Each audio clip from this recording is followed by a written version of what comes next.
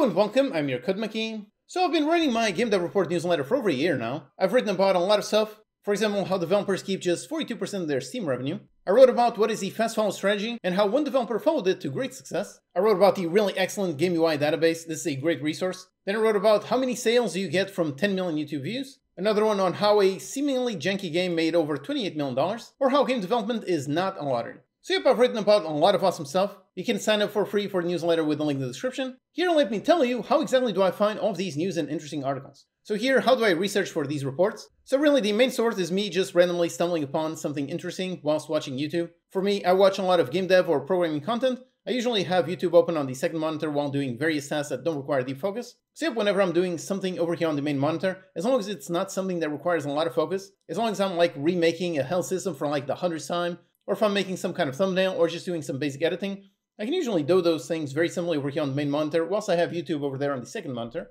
So basically, I watch a lot of YouTube, and here are some great channels that I do watch. One great one is Game Maker's Toolkit. I've been watching his channel for many years at this point. These are some excellently produced videos, and they will teach you quite a lot about game design. He covers all sorts of interesting problems on all sorts of interesting games and how those developers actually managed to solve those problems. For example, how Nintendo solved Zelda's open world problem, or the really awesome Nemesis system, how exactly does that one work. So if you want to learn about game design, this is a great resource. Next, Bite Me Games, this is another great channel. They're actively building their own games and they talk about all the numbers behind them. Get Them In is another excellent one if you want to learn some more high-level Unity stuff. These are some very niche tutorials on some very advanced topics. In terms of tech, Fireship is a great channel to keep up to date with everything that is coming out in terms of tech.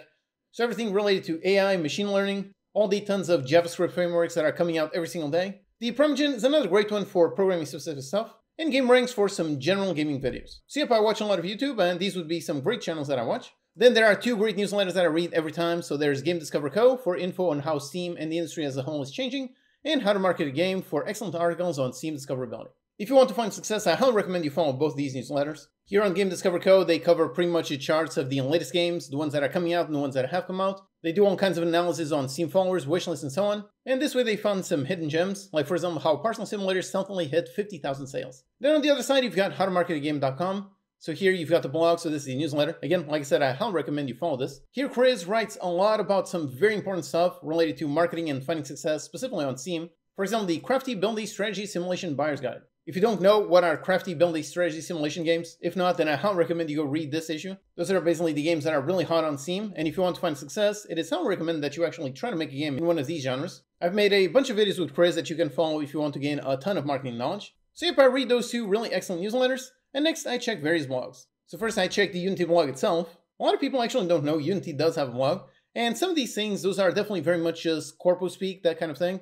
For example, I'm talking about next level GIS, I have no idea what this is, scaling industrial AR, no idea what this is. So some things on the blog, those are very much meant for the more industry side of things, so probably not very useful for indie game developers, but other things, like for example a postmortem on this game, Prison Boss Prohibition, or their really excellent free ebooks that they publish pretty much all the time. Here's a really excellent one on Unity 6 profiling tools. Then for example, breaking down the completely destructible world of Deliver at All Costs, and a bunch more stuff. So yep, they cover quite a lot of interesting stuff in their blog. Next I check GameDeveloper.com. This is what used to be called Gamasutra. It's been an excellent website with all sorts of interesting news for pretty much 20 years, I think, at this point. Another excellent one is GamesIndustry.biz, so if you want to keep up to date with the state of the industry in general, if so, then definitely watch this. You can check out all of the latest news. And for more tech-specific stuff, you've got Hacker News. Here things are posted pretty much every single day, so this list changes constantly. You can find some really technical stuff, like OpenSSH, post-quantum cryptography, and also some really interesting stuff, like here's one on 1 million screenshots. And this one is basically a website that shows 1 million screenshots on all kinds of things. So yep, on Hacker News you can find really interesting stuff. The internet is really filled with all kinds of random things. Some of them are really interesting. And then of course I also check the subreddits, so r/gamedev, which has lots of analysis and postmortem straight from the developers themselves.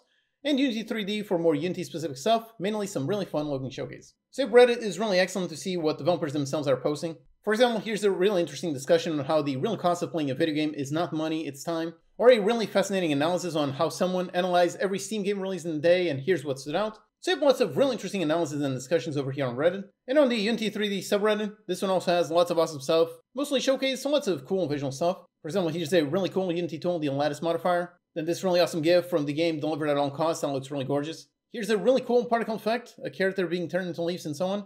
So you have lots of really fun looking showcases over here. Basically, I go through all of those either throughout the week or on Saturday, and then I pick 4 interesting things to write about and publish on Sunday. It's been almost a year since I started this newsletter. I hope you have found it a very interesting and informative addition to your weekly schedule. Thanks for reading. So yep, if you've been following the newsletter, I hope you've learned quite a lot from this. I certainly have enjoyed making all the research, writing all of these issues. I find that being forced to publish this on every single Sunday really helps me stay up to date. And I very much want to stay up to date because I don't want my skills to atrophy. So yep, if you yourself want to stay up to date, go ahead and check out all the resources that I use. Or really just sign up for free with newsletter. And I'll let you know on every Sunday all the interesting news that came out that week. And if you need some awesome low poly assets, there's an excellent Humble Bundle out right now. It's got all kinds of Cinti packs. I think it's been over a year since one of the Cinti packs was on a Humble Bundle. You can make tons of awesome games with these packs, like this awesome Kaiju pack. This mech pack would be perfect for a Titanfall-inspired game. Or maybe build something spooky with this Horror Carnival. It also includes an interface pack, a nice animation pack. If you got some military, a simple town, a bunch of people, and tons more. As usual, it's a super deep discount, 97% off. So if just one of these looks interesting, then the home bundle is worth it. Check it out with a link in the description. Alright, thanks for watching, and I'll see you next time.